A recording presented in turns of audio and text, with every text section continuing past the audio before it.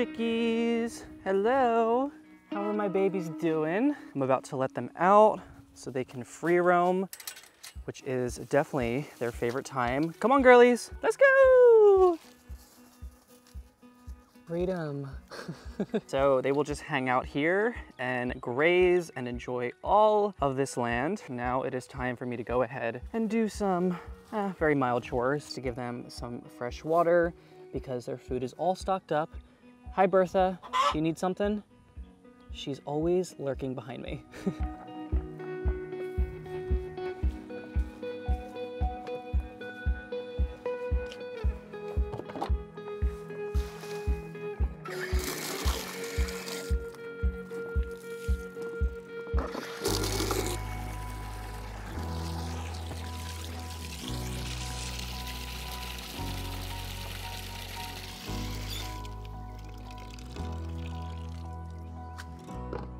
All right, they got fresh water now.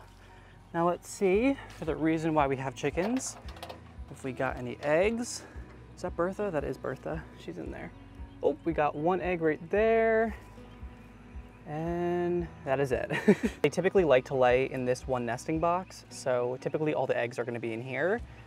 But yep, none in there, just a whole lot of poop that needs to be cleaned. And I actually ended up cleaning out their coop yesterday, so it's looking relatively clean, which is nice to see. I do actually want to get a scooper so I can actually scoop out the poop a little bit easier. And we will also be changing them from bedding, like this kind of bedding, to like a coarse sand because it's going to be a lot easier to clean. And I actually have a chicken coop makeover video coming out very soon, probably in sometime in August, because I'm still ordering a lot of supplies. But yes, this thing is going to get a full renovation, so I'm super excited. And I'll show you guys the chickens. They are actually new. We do have two original ones. Fortunately, a fox or a raccoon, some predator got into their coop, and we ended up losing a bunch of our chickens besides two. So all of the other chickens are completely new and they're settling in super nicely, which I'm really happy to see. They are really like guinea pigs, surprisingly, because you do have to do somewhat of a bonding session between them to see if they get along. So I'm really happy to see that everyone was able to mingle. Honestly, with the predator attack happening not that long ago, I feel like the chickens have honestly just been a lot closer with each other and they stay, you know, in close range to one another to protect each other. So really happy to see that. But yeah, hopefully that does not happen again. We did secure the chicken coop a little bit more with this bungee cord right there. I do wish I could just like walk up to them and pick them up, but they are pretty timid. Sometimes I can kind of corner them, but I don't really like to stress them out. I love these ones. She actually looks, this is Henrietta. Henrietta looks so different from the rest of them. She is way taller. Her back feathers actually look very different from the rest who are currently zooming. I told you guys, they're like pigs, they're doing their zoomies right now. She looks like, honestly, like a rooster. I would not be surprised if she was. So they're going to just enjoy their day out. We have a nice overcast, not too hot out day, which is really nice because the weather has been awful here in Jersey. Just got so much inventory, you guys, for new products that are coming to the pig room. I am so freaking excited. I gotta go bring these down to the studio. Also, shelves are right there from BJ's. I have so much stock of just so many products now that I need so many shelves. I probably have close to like 30, 40 shelves down there, which is crazy.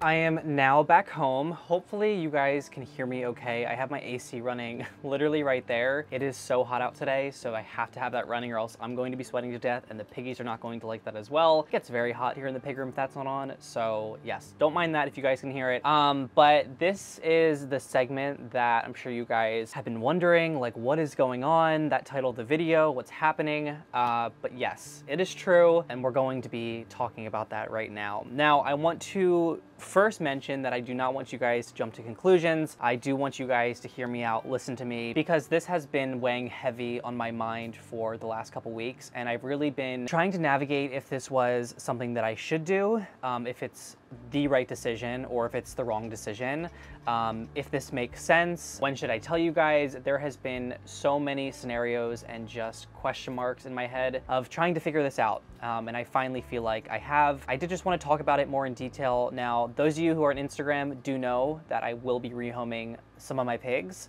But for those of you who do not follow me, this is completely news to you, but I did want to talk to you guys and kind of explain the situation and why I will be doing that. I think the first thing that I really want to mention to you guys is that when I had initially created the pig room and started making, you know, YouTube content, all that kind of stuff, that was literally the sole purpose of the pig room. I wanted to have a YouTube channel, share my compassion and my love for guinea pigs with those in the same community.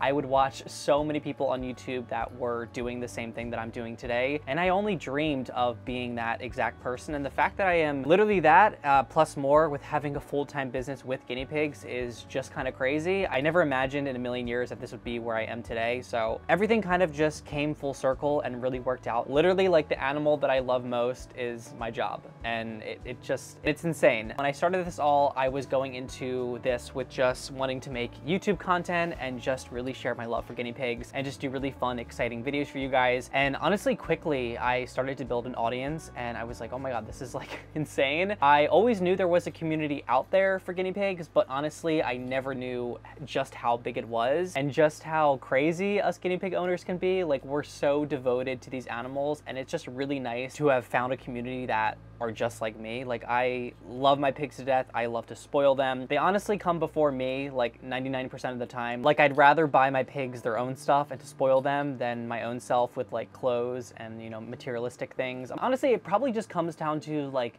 seeing how rewarding it is for them, like having enriching lives, being so active, just really enjoying the space that I have created for them and the home that I have built for them. Pretty much the reason why I love to spoil them, so it kind of makes sense. But quickly the pig room gained a lot of traction.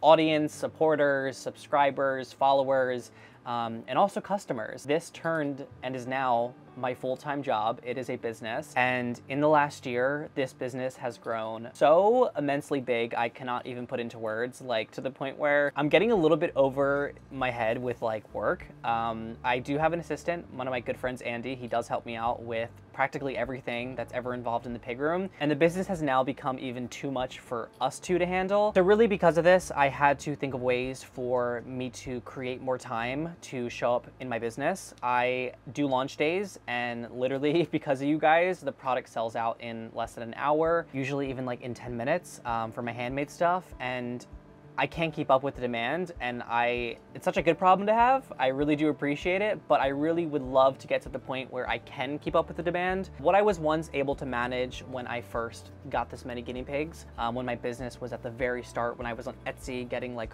5 orders on launch days, this was very easy for me to manage 100%, because I had so much time to come up here and tend to their needs and feed them and just clean and do everything that is ever involved with taking care of guinea pigs, but times 19. Now, with the business getting super crazy, super hectic, I am constantly working with different manufacturers and talking with them and developing products, working on handmade stuff, designing designs and graphics, and just all kinds of things that is involved, you know, with this business now. I now have my life consumed with it. A lot of my time is taken up with the pig room work aspect, not so much the pigs. And I've really fallen into a trap because I no longer find myself coming into the pig room to hang out with my pigs and just be with them. I find myself sometimes slacking on their cleanings and water bottle cleanings and cleaning their pellet dishes, doing health checks, giving baths for like Ollie, let's say, nail trimmings, all the things that I should be doing and used to be able to do and was, you know, having an easy time with it. I no longer am, and it's starting to become a chore, I guess you could say. I feel more pressured in here. I feel like I can no longer devote my time to my pigs as much as I would like, and I feel like I'm really spreading my love thin, if that's one way to put it. I feel like I can no longer show up for them in the way that I want to or once did. And that really hurts me because my pigs mean the absolute world to me, and vice versa. You know, I mean the world to them. And I do want to be that person that can show up for each and every single one of them 110% of the way. It's unfortunate that I can't, and I've had to think of ways that I can. And this hasn't been an easy decision, and it probably will never be for me because I love each and every single one of my pigs dearly, but I have decided to rehome Toby and Ashton who are my boys that you guys don't see typically that often, but Toby is actually in this cage right behind me, and then Ashton is right here. So as of right now, I am in contact with 2 owners who are both interested in, you know, both Toby and Ashton. I will actually be meeting with the next owner of Ashton on Saturday, which is in 2 days from now. So I did want to make this video and get it out there for you guys in case, you know, you guys are confused with having less piggies here in the pig room. But she reached out to me on Instagram after I had made a post saying I was rehoming some of my piggies, and she sent me her care, we talked, and he's going to go off to an amazing home. I know that my boys are okay with the situation that they're in. You know, they do have neighbors, all of them, but I would love for my piggies to all have actual cage mates where they can interact with them and popcorn and do all their piggy things. Because seeing how amazing Winston has been with his girlfriends and Vision has been with his, like, they're so happy, they're so healthy, they just have a spark to them, which I don't really find is existent in my boys who live alone, and I really want that for my single boys. So he is actually going to be neutered from the next owner and be living with, I think it was four girls. So he's going to have a bunch of girlfriends and live in an awesome, amazing cage. That was really what I needed. That was a non-negotiable for me. If I'm going to be rehoming my piggies, they need to be going off to an amazing home. If they were going to continue to live alone, who ordered? See, this is what I mean, guys. You guys are ordering nonstop. Thank you, Mary, for the order. I appreciate that. The non-negotiable was that they were going to go somewhere amazing. Again, living side by side to some males or being neutered and living with females. And just seeing how amazing that dynamic is with having a neutered male with a bunch of females, I really wanted that for my single boys. And the fact that it's happening to 100% Ashton makes me feel so amazing. Now, for Toby's case, I am still kind of on the fence with the owner because I don't know if it's actually going to happen. I will know closer to the end of this month, but she is going to be driving like close to 6-ish hours to me, which is kind of crazy. But we will see, and I will let you guys know if Toby actually goes off to his new home and stuff. But he will have the same scenario where he will be neutered and live with girlfriends. So it makes me feel so much better about the situation because I never thought again in a million years that I would have to rehome any of my pigs. And it has been truly a really tough mental decision for me, but it has made it so much easier for me to process this and be going through this knowing that my pigs are going to live like a much better life with some new owners. And I say that because, you know, I do everything for my babies. Like, they have clean cages, they got amazing food, they get their veggies every single night, they go to the vet if they're sick. Like, I'm doing everything possible, but I can't provide them with friends. And a new owner being able to offer that to them makes you feel amazing. So yeah, guys, I hope you guys respond to this news well. It's really important for me on this channel to be open and honest with you guys and never lie or be shady or hide anything. I want you guys to know that this is sometime a part of owning any animals for that case. Rehoming is a situation that a lot of people find themselves in, and I really just wanted to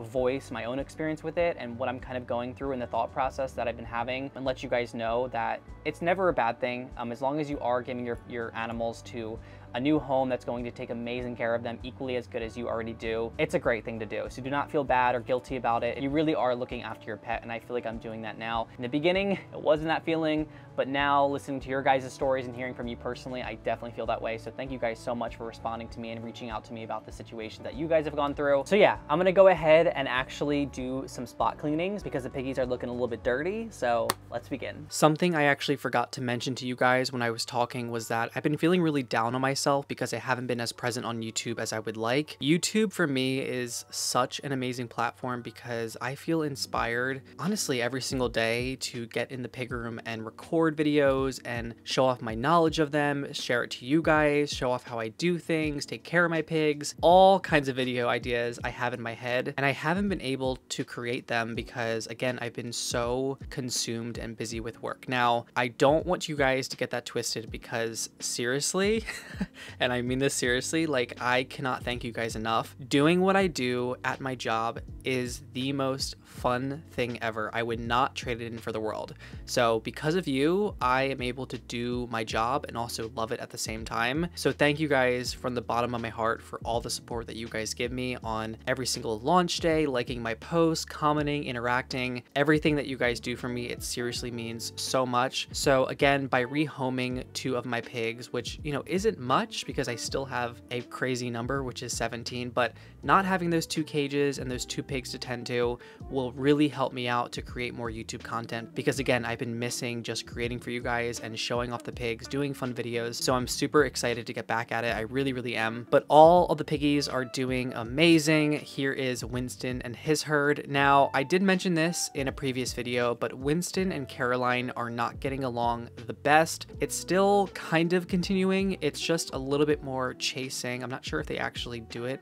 in these clips, but yeah, it's not fun, at least for Caroline's part, because she is being picked on, and she's an old gal. She is over 7 years old, and I don't want her to live out the rest of her life being super stressed. So there are some things that I am trying to figure out in regards to her situation and what I want to do there. For the time being right now, you know, she is fine. She just doesn't really get along with Winston all that much, and she does try to stay away from him as much as possible. Even if he makes eye contact with her, she's like, nope, I am leaving, I'm out of here. Or she'll just bury herself in her hay pile and just hope that they don't come across each other. And also, Ariel and Fifi are in the pig room. I am so happy to have them in here. I feel like they're a lot more lively. I feel like they're a lot more squeaky and talkative, I guess you could say. They're really enjoying it. I love having them in here. Not having to lug the huge shop vacuum downstairs and do their spot cleanings and full cage cleanings makes my life so much easier. So I'm really happy to have them here. And also, I have some really amazing news, which I won't share just yet. I might in my next video, but they are actually going to be bonded with one of my piggies. They're obviously a male and they're going to be neutered. So if you guys want to, leave your comments and guesses down below. I'm really curious to know if you get it right. But yeah, they're going to be living with one of my single males, which means one of my single males will have some girlfriends. So I'm very excited for him. But yeah, guys, that is this week's video. I hope you guys enjoyed. As always, make sure to give this video a big thumbs up and subscribe for more videos every single week. And until then, I hope you and your piggies are happy, safe, and healthy. Bye, guys.